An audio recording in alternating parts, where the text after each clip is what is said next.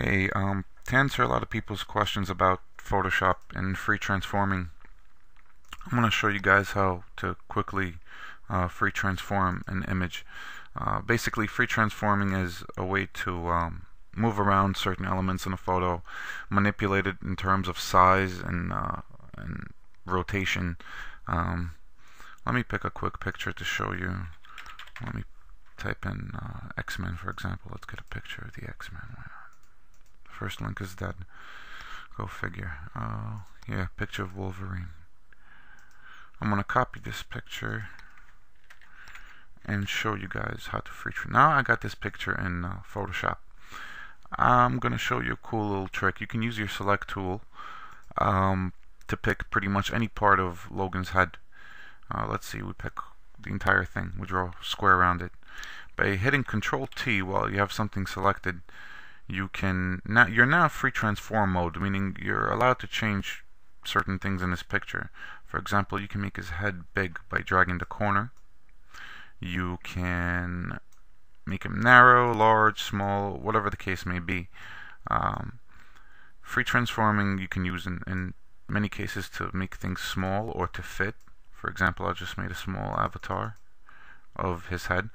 Remember, all you have to do is really select a certain area, hit Control T, and then you have the free transform tool.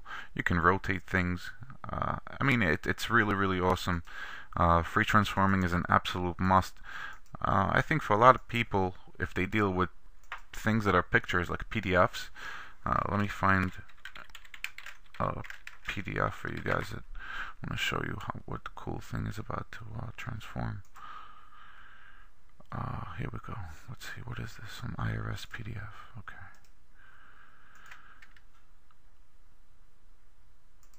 Okay, perfect.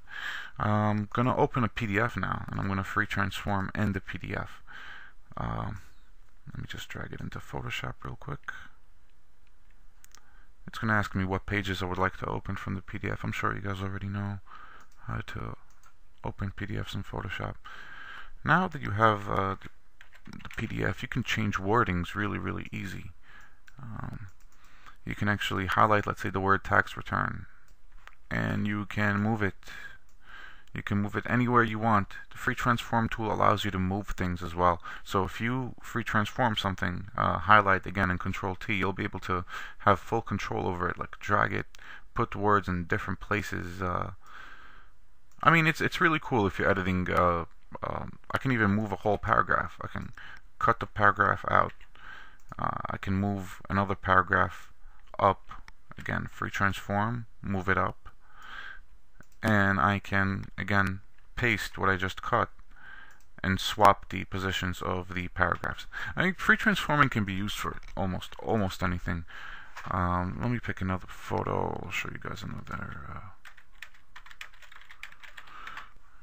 cool trick. No, actually, here's something cool I learned. Brick wall. This is one of the first tutorials I think I've ever seen. You basically have a picture of a brick wall. Alright, well, see, it shouldn't really be like this. It should be another way, meaning it should be skewed, but that's okay. We can make it skewed.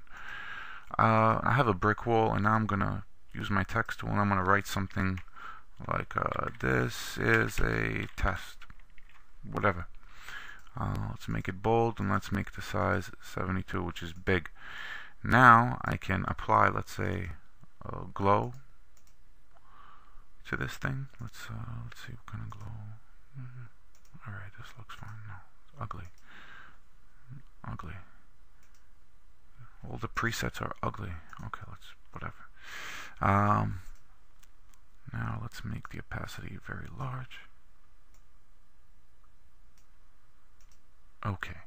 Now I can take this text that I just wrote and I can hit Control T again, free transform it, and this time I can choose to skew it. Now what skew will do is it will allow me to make this appear. Well, this is why I wanted a skewed background.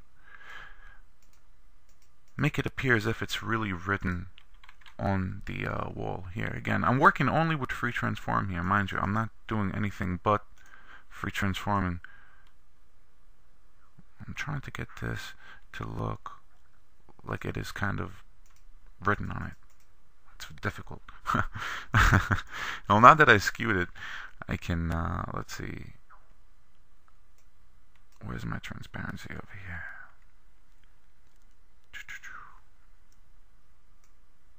There we go. You know what? I got totally lost in what I wanted to do with this tutorial, I'll be honest, and I'm really tired. I don't want to, let me merge these images. I don't want to redo it. But here, for example, again, doing nothing but free transforming and transparency. Just the whole point of this entire video is to get people to get familiar with free transforming things. You'll be able to move things. You'll be able to make things bigger, smaller. I mean, that's pretty much what you really want to do when you want to manipulate pictures, right? Yeah, most simple things. Let's look for another picture of, let's say, Obama, and my caps is on. Obama and Biden. Let's get a picture of both of them. Check this out. Now all I'm going to do is I'm going to use this little tool to select around Obama's head real quick. A very sloppy job because I want to hurry up, you know what I mean? So I'm copying this guy's head. Okay, and I'm going to cut it. And now I'm going to cut Biden's head.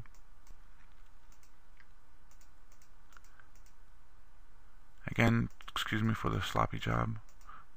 I'm just showing you real quick what I mean by free transforming and being able to manipulate pictures.